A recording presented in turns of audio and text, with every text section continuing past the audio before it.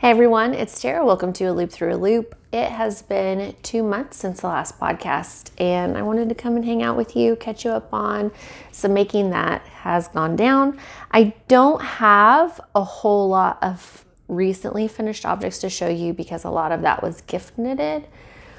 But I do have a couple of accessories that I made for myself. I have my, oh no.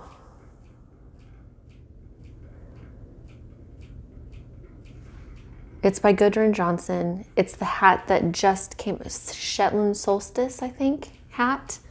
And this was my birthday cast on, knit with yarn that I just had already. So this was my birthday cast on. I love it.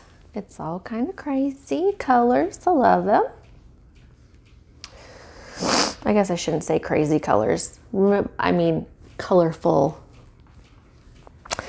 And then I also made some cloud mitts, except that I just knit the tube. I didn't make them into actual mitts. And I don't know if I showed this last time or not, because I didn't go back and watch last time. But I really like using these for just having to do all the things. If I need to push them down and use my full hands, I can. And if my hands get a little sweaty or something gets on them, it's not a big deal. And then if I get chilly, I can just pull them back up over my hands. This is used with stash yarn. I took a Holst garn. I want to say it was a super soft in a little bit lighter than charcoal gray color, and I marled it with brushed alpaca that is actually in the color work of my sweater that I'm wearing. This is the pink velvet designed by Andrea Mowry. The main color is Frank Ochre by Malabrigo, and then brushed alpaca, and I cannot remember who dyed the colorway, which is a shame because it is quite beautiful, but I'm sure that I have it on my Ravelry page, which is linked in the description box.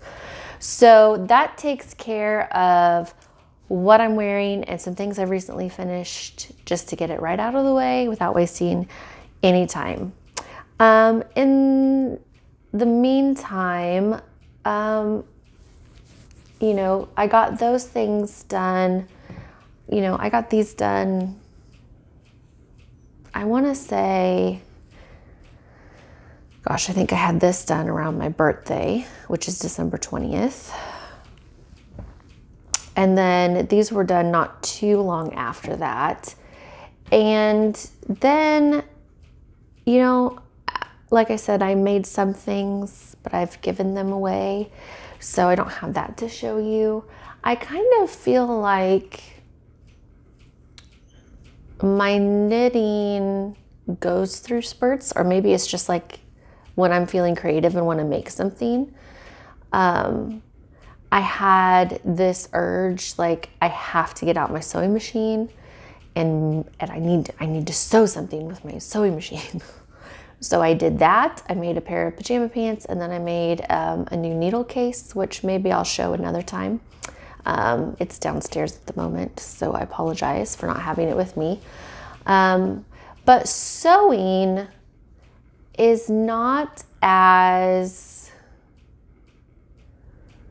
rejuvenating and relaxing for me as knitting can be. So I only did this sewing in short bursts. I was able to get some yarn in order. I'm back here on my shelves. I have some yarn already in bags, so like I did some organizing and getting ready for upcoming projects that I want to work on. And I think what I would like to do is to keep the promise to myself that these are the things that I will work on, and give myself room to, if I want to play around with something, I can throw it in there. But, you know, I have yarn with definite patterns or designs already in mind that I would really like to see come to fruition. And of course, there's always lots of yarn to play with. All my leftovers. So that takes care of all of that. What I'm currently working on is what has really been on my needles for the longest period of time. They're not quick knits. I have 3 sweaters because that seemed like, why not? Why wouldn't I?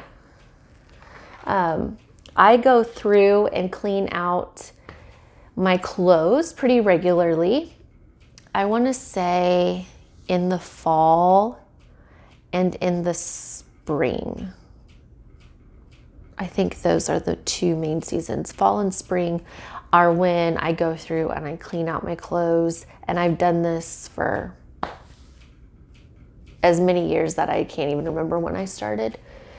The first time I ever did it, when I went through and cleaned out all of my clothes, that includes clothes, shoes, accessories, you know, anything that you would put on your person. The first time I did it, I got rid of a ton of stuff. There were so many things in my closet that I really just needed to let go of. And then what I found is, as the years have passed, the amount of things that I part with kind of get smaller, but there is always something that I'm like, okay, the season for this garment has passed. I'm moving it along. So I also do that with my knitwear. I don't hold on to everything that I make. I know that when I make it, not everything is made for me to keep. And I know I've talked about this before, that sometimes when I make something, it's for me to keep. Like this sweater would be an example. My socks, you know, that's an example. I guess that's something I'm wearing that I didn't mention.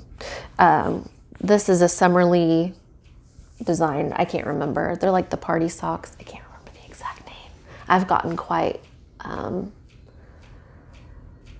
gotten quite poor at remembering things as far as the pattern and like a yarn dyer's name or stuff like that. I feel bad about that. But I do have it documented on Ravelry. So anyway, so I do that with my knits as well. Now the problem is that when it comes time to want to wear the knits, and then I realize I love what I have kept and I enjoy wearing what I have kept, but sometimes I'm like, oh man, none of these really go with the weather or the occasion that I have going on. So that's probably why I decided I need sweaters because I just do. Before we get into the sweaters, I'm just going to mention really quick, I'm still working on my half wrap. I debated whether even to show this because I don't really know how much progress I've made since I shown this. I'm not sure. Once one of my sweaters that's a test knit is finished, this is going to get some more love because I'm so close to being done. Like, I'm so close. I'm so close. I just have this much more to go. So it would be a shame not to finish it. And so I just wanted to share with that. I have made progress on it. Like I said, this is just a short-term, long-term love. And this is where I put any pins that I have. I don't have, this is kind of like, so this bag was a gift. And what I like to do is put my treasures on here. So I have a pin from my dad. I have a crochet heart. That means a lot to me. And then from trips that I've gone, just little treasures. They just make me happy. There's not very many of them. And also what I did, since this is a felted bag, this feels like this is a tangent. Just hang on with me. I put a couple of safety pins. Can we see that okay? So I have a couple of safety pins on there. So then all I have to do is open the safety pin and there's some stitch markers already on there. I'm sure I didn't come up with that idea, but I think it's a good one. Anyway, speaking of my test knit, I am again test knitting for Florence Sperling, and this time I'm test knitting the Rosecroft pullover. And I just finished binding off the bottom this morning.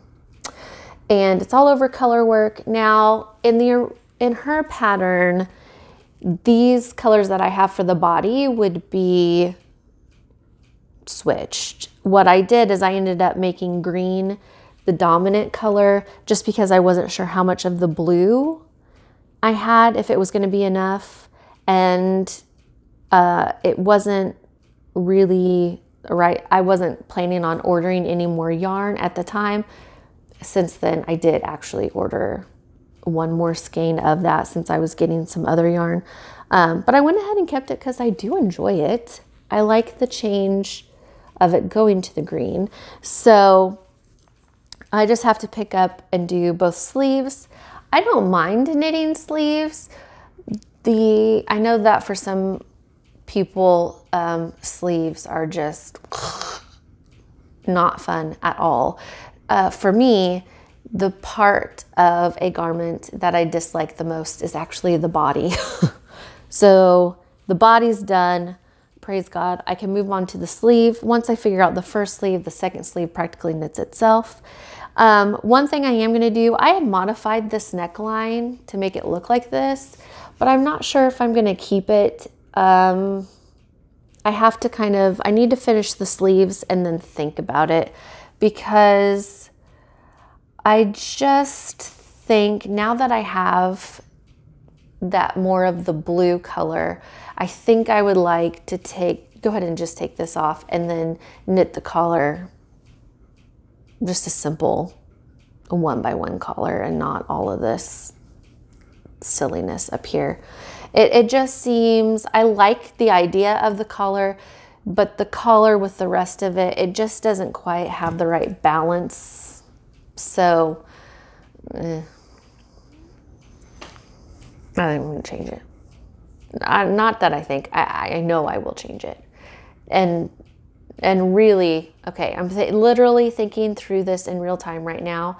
I probably should re-knit the collar right now. Like that should be the next thing I do before I do the sleeves, because a collar can affect where, like, your sleeve length, depending on how broad or tight, you know, depending on the fit of the collar affects the sleeves. Anyway, that's something to think about. Let's just do this one. This sweater, I haven't even finished the yoke yet. And which is a shame, because this, out of the 3 sweaters, this is the one that I cast on first.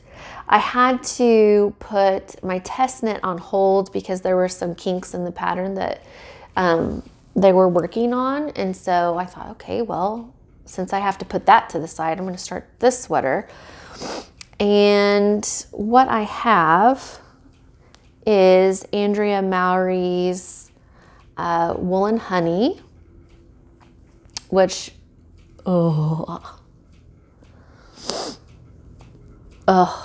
I love. This might be my all-time favorite sweater design of a sweater. It's just so good. And I have made this once before. I've made it before in Rowan Alpaca Classic Soft Satin, my favorite yarn. And sadly, I wasn't paying attention when I was doing laundry one day, and it ended up in the washer and shrunk. So I could no longer wear it. Well, that's a lie. I could fit into it, but it didn't fit me the way that it should have. So I parted with it. And so now I'm reknitting it. This is in Holst Garn Super Soft Jasper, which is this beautiful dark purple. I love this. I love this. Did I tell you I love this? And just a yarn that from a distance is one color, but when you get up close, you can see all of the multicolors that are in it. Like, like there's blue and deep red and I think like a yellow and it's just so good. It's so good. I don't know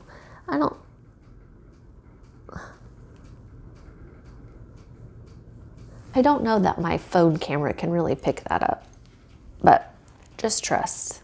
It's so good. It's so good. I mean, I guess I should just go ahead and say most of what I've been knitting with is Holst, Coast, or Super Soft, because I think that it allows me to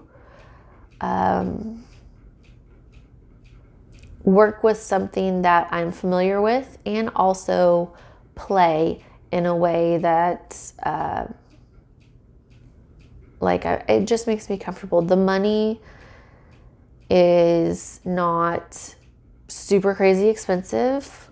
Like, I feel like I don't have any buyer's remorse, I guess. Long story short, I don't have any buyer's remorse about buying it. It goes a long way. It's just, I like it. Okay, so if you're looking for yarn diversity, I do not have that to offer you. All I have to offer you is playing with color and trying different patterns and textures and marling yarns together, which this is part of why I really love working with Holst, is that I can take their Coast and Super Soft and I can marl them together, and I can play with color theory and learn what happens when things are mixed together and what I like and what I don't like, what's pretty, what's ugly and muddy, and that's really fun for me. Okay, so the last thing that I'm going to show you that I have been working on is yarn that I had frogged from a previous sweater that I enjoyed wearing. There was absolutely nothing wrong with the project or the garment itself, other than I was just like, I think its time is done. I would like to use that yarn to make something else, and I think I could do a better job. That's, So a while back, I had knit a self-drafted, self-designed sweater that was kind of like a cowl neck. It had raglan shaping with eyelets, and then at the bottom it had some lace patterning, and then it just had some straight sleeves. I loved it. Felt like a sweatshirt. Wore it to church several times. Like, it was a nice sweater I could wear to church and then also just lounge around the house in. Well, I frogged it because I was just, why not? My husband was like, what are you doing? And I was like, well, I want to use the yarn to make something else. He goes, just buy new yarn. I was like, but I want this yarn.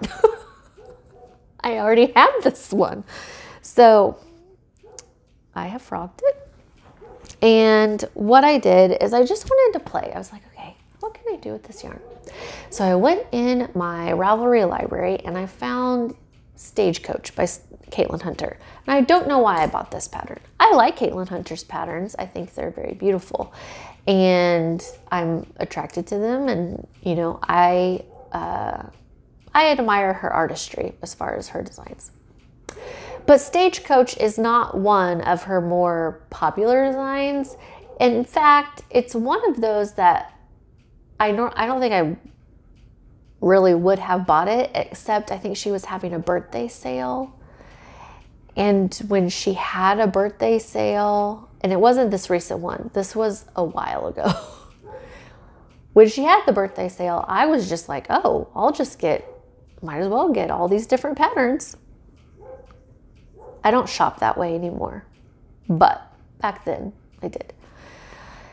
And for some reason I thought, yeah, I'm going to get Stagecoach, whatever. And then I never knit it because I could never figure out how do I want to use the colors in this. And there's kind of like this to me, it looks like a wishbone. Like it's just kind of, not really me. But, huzzah. What I have done is I thought, okay, since I'm just playing, and this is just for fun, what if I just use it to play with color?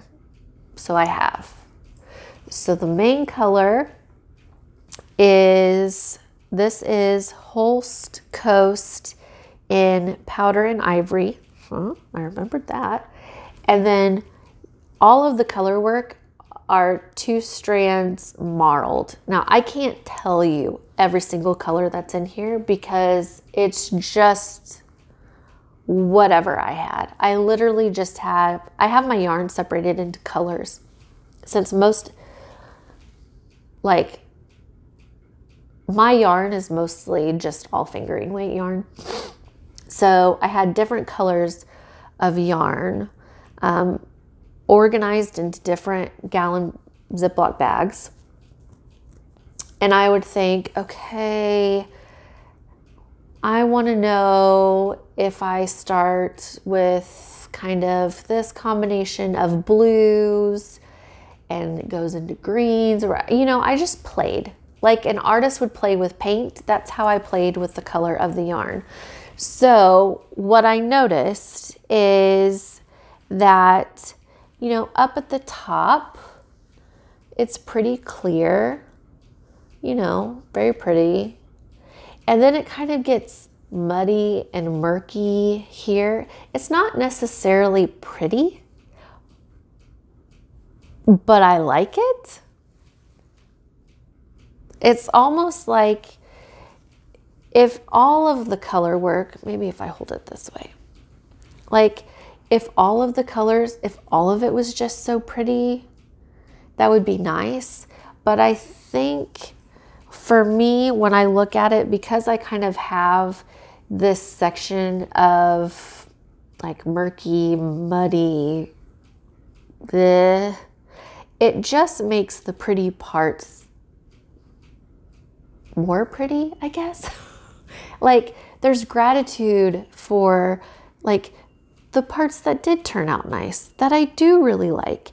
And also it's just learning how do I play with color. So, I mean, it really was just, let me try this. And then, okay, I'll try that. And if it's ugly, I'm going to go ahead and keep it in. And I did. And this is what we have. Like, you can't even really, I don't know. We'll see what happens after I wet block it. What happens with it. But I like it. You know, I go on Pinterest and I see these sweaters by designers that are like hundreds or thousands of dollars. And I look at them and I'm like, I think I could make that. And sometimes I look at it and I think, well, if somebody thought that was worth that much money, I'm okay. I'm okay to do whatever I want. You know I'm not the only one. I know I'm not the only one that has walked into a store and thought, someone designed that and someone said, okay, let's make it and sell it to people. And it's ugly. Just saying. Just saying. We can make whatever we want for ourselves, and it doesn't matter what anybody else thinks. Okay, so I finished the yoke, and then I thought, okay, I do not want to just knit stockinette in the round because I will lose steam that way. So I went to my Nora Gone cable source book and just picked out a cable pattern in her book. It was literally, there was math involved, I will say. I had to take into account the amount of stitches I had, and then because it was a cabling pattern, like account for differences in gauge between the color work and the cabling. Now, is it all gonna block out and look fine when I'm done? I don't know. It might look completely horrendous. And if it does, then that's okay, because I can just reuse whatever yarn I want to, or if I wanted to, I could cut the color work into like little coasters or something. I don't know. But that's kind of what's fun about knitting anyway. Excuse my allergies. So I have a while to go on the body before I'm done with this. I don't do the cropped thing. I'm almost 6 foot tall, and I'm just, for me, I'm just over everything being cropped. Like, can we just be done with that, okay? Like, if you want to show your tummy, that's cool. I don't have a problem with that. I don't. Can I get, anyone can crop a shirt. You just cut it. You can't necessarily just add 4 inches. You know what I mean? Oh, sorry. I digress. I was at the store the other day and I was looking at some shirts, just basics like tees and tanks, and I was like, oh, I like this. And I hold it up and I'm like, there's half a shirt there. And so anyway, I digress. So this is what we have. This is what we're working on. Since I just finished the body of this before I fix the neckline, I think I'm just going to work on this for a little bit, give myself a bit of a break. Or I might work on the half wrap. Just some good old garter, just kind of ease into it. So I'm assuming that